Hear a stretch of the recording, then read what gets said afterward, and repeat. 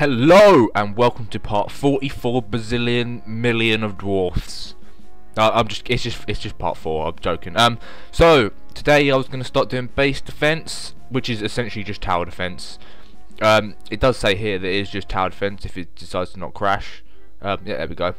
So yeah, it is just tower defense. But it's a bit different because the enemies start spawning from everywhere, and you choose your little digger dwarfs, like what path they're going. I'll explain when I get into it. I did one round. I didn't do too badly.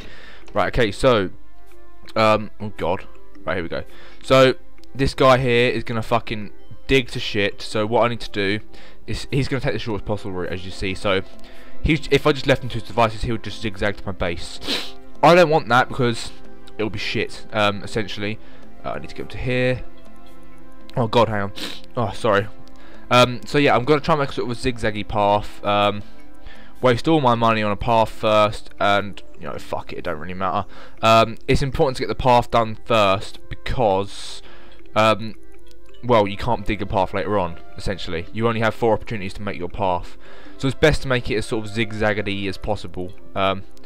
Make it go back and forth, make it go round and round. So I kind of want to make a spiral, but it's kind of. I need to save a little bit of money for a tower, at least 1 or 2 towers. So make it do this, and then we'll sort of make it spiral round in a loop around the base, and that should be good because it makes them sort of loop around it.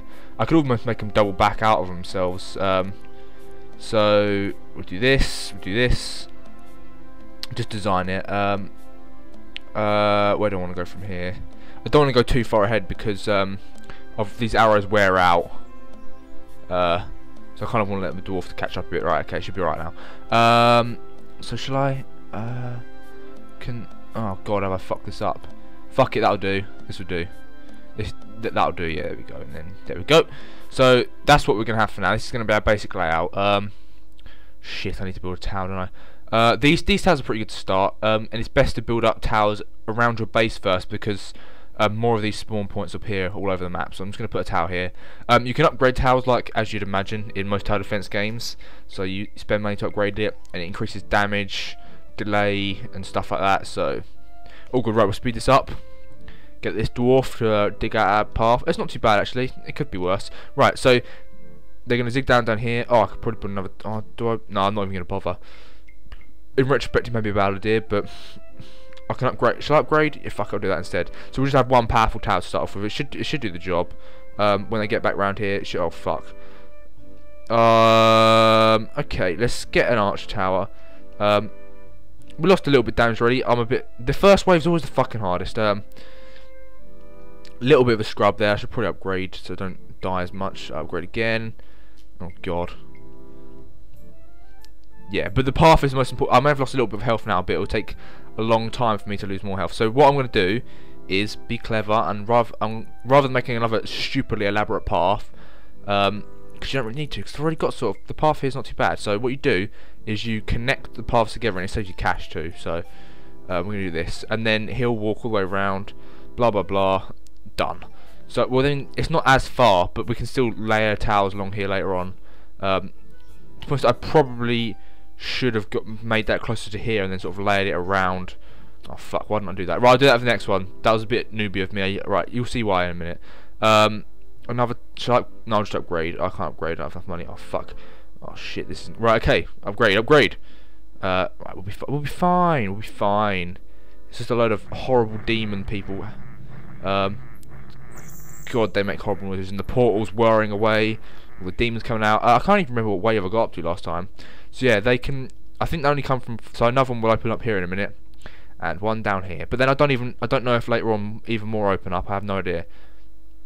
I'm not entirely sure, but hopefully it should be enough for now. So this is like a laser beam and a standard arrow tower. If you see them closer, so you can see them like firing away. Little animations moving about, and basically you have to stop our base being destroyed. We lost 1 bar of health, but that's not too bad. Oh shit. No, we're gonna be fine. We just need more towers really, but the path's more important. So this time, what I'm gonna do is I'm gonna do this. Right, okay. So I'm gonna be like, in fact, no, I'm gonna leave him for a second. I'm gonna let him dig closer to it, and then when he gets close, saves me money, right? about here, yeah. Okay, so we're going to go like this, and then we're going to go like this. So we've got a double spacing. Drag it along. Alright. Then we're going to drag it around here, drag it along here, along here. There we go. Look at that. So now, if I put a tower here, it will attack this wave, and it will hit them again the next time they come round. So I should have done that with this as well, really, but I didn't, so it doesn't matter. And that's a shorter route. Well, it's still quite a intense route, because there's going to be quite a lot of towers on here. So I reckon I want another. Oh God, what do I want? What tower do I want? Decide. A lick. I haven't built one of these before. Let's just fucking build one of these. We'll see what the fuck it does. A lich tower. What does it do? Fires ghastly sludge at enemies, slowly draining monsters nearby. Oh, it does damage. That's pretty good. So it's also like a splash damage effect. Oh, that's good. That I like that. That's fine. I thought it might have been a slowing. Oh God, slowing towers. I'd never even used them before. That's probably how I died last time. But yeah, this area here later will just be intense. Maybe I should have brought. Oh God, never mind. I could have attached it to there, but there wouldn't be as much damage. So I'm going for a sort of a shorter route, more DPS. If that makes sense to anybody, you know, the old damage per second. Right, I want to do the same here. But should I connect it to this bit, or no? I'm gonna. Right, we're gonna get him to go like this, then like this, and then like this. So all the ones on the top are going to sort of have much further to go, which should be an advantage. And I'm going to have to like load out a shit ton of towers on the bottom, because it's kind of fucked up a bit. But not as many towers up here, because they'll be like sort of delayed, if that makes sense. So I've got the Facebook message. Probably David. Yep, definitely David. Alright, I'll leave that. So we've got the waves coming in. I might try and build some of these. Oh, I remember building one. A missile tower was very good. It has such long distance. So what I might do is get a missile tower like here, and it can sort of take out all of that area. They have a big range, like really big. So that's what I'm going to probably get.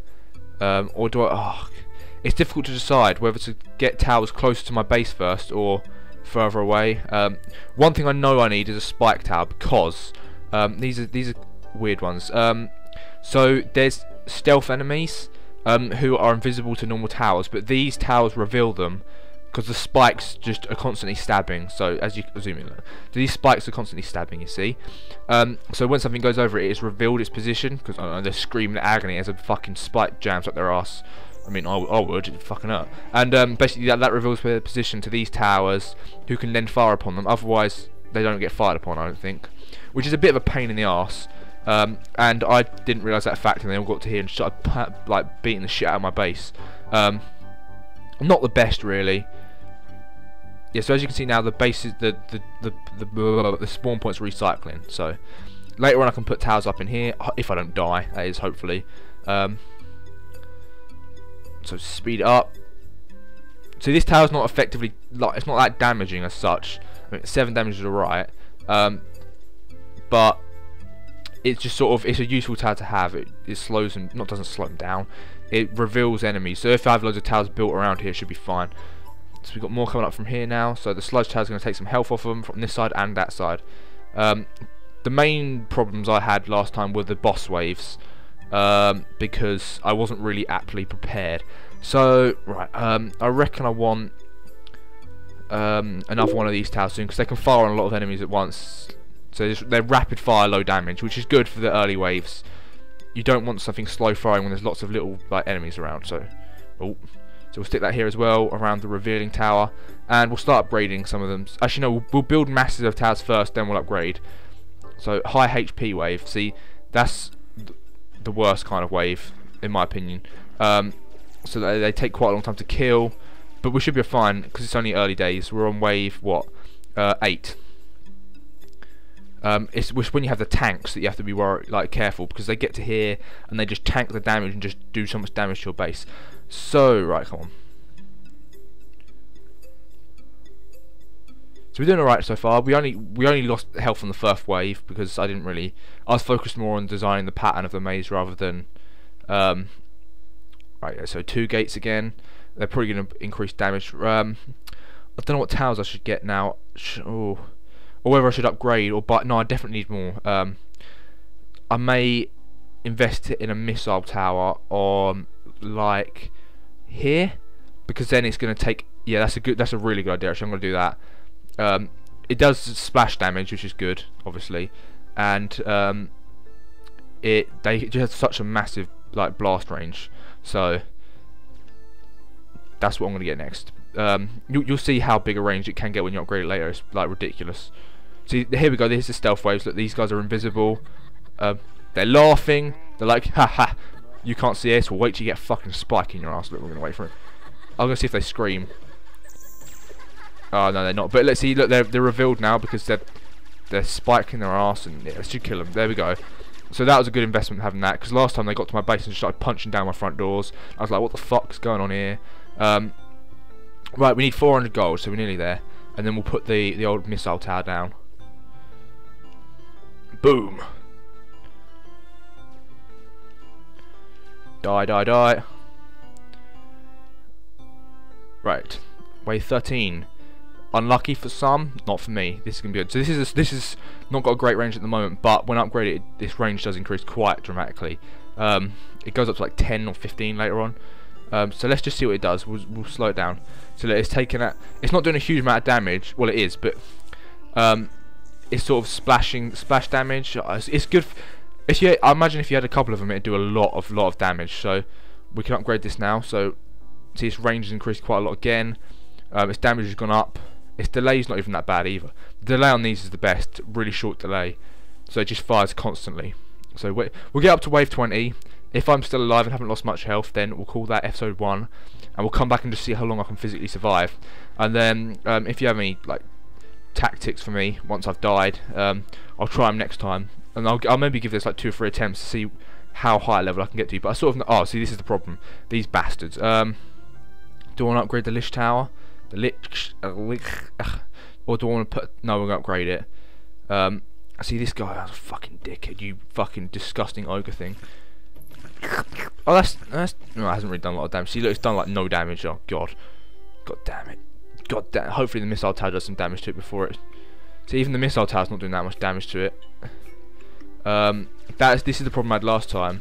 It's got a lot. He's gonna get and do some damage to my base. There's not a lot I can do because I haven't got any gold left, and I don't want to sell my towers. So he's gonna beat on it a bit. Oh god damn it! Taking half. Right, that wasn't the best. Oh, that's why I needed more towers really, but never mind. Rather than powerful towers, just to give like constant damage to him. But oh god, that wave went so fast. Right, okay.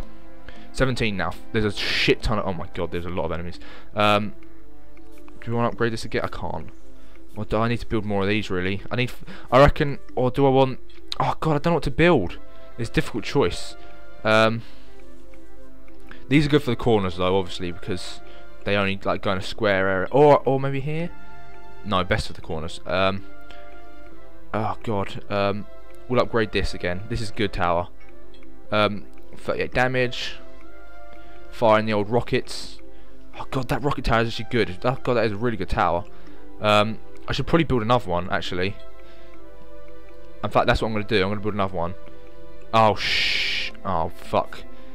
Oh Jesus Christ. We'll get one here. Do your worst. Oh god, I shouldn't have said that. They're gonna fucking. Oh no. Oh god, lucky I put that there. Oh god. Right, 250 gold. Wave 20. This is the last wave before I'll end episode 1, and then we can see how long I can survive in episode 2. Probably not very. Well, the things aren't going too bad. It's just that fucking boss wave just owned me. Yeah, we're doing fine. We're doing fine. Okay. This has been episode 1. Thanks for watching, and please come back for the next part.